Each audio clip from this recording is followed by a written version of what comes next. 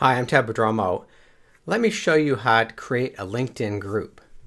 You want to go to your main dashboard here and go to Work up in the upper right hand corner. Click on Groups. Then we're going to click on My Groups. Then you'll click on Create. So here's my new group and I'll upload a logo. Okay, that looks good.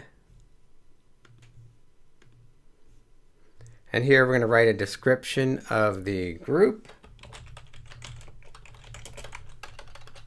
I won't go through the whole thing here. I'll just fill in a few blanks and update it later.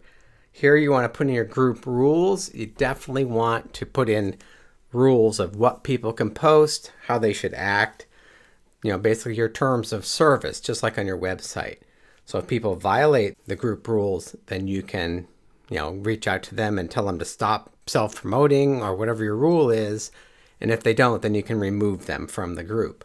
With LinkedIn groups, if you get penalized in a group, it can affect all of your groups. So you have to be really careful not to abuse groups. I know a lot of moderators are pretty lax on the rules of their groups, but if you get flagged by someone, a group moderator, it can really affect your group activity. So you can have a standard group or an unlisted group. So a standard group is if you want to let other people invite other people, you want to grow, make it viral, and you want a large group that's open, you choose standard group. If you want an unlisted group, like I have a LinkedIn course called Linked Accelerator, and I have a private group for that. So I don't want everybody to be in there. It's a privilege to be able to come into that group. So I would choose unlisted in that case. Let's just go with Save Changes. And then here I can invite my connections.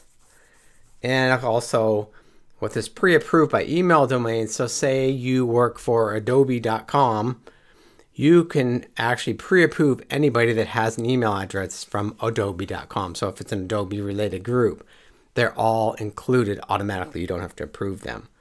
Otherwise, what you want to do, you have to go in here and moderate the groups. But I'll get into that later.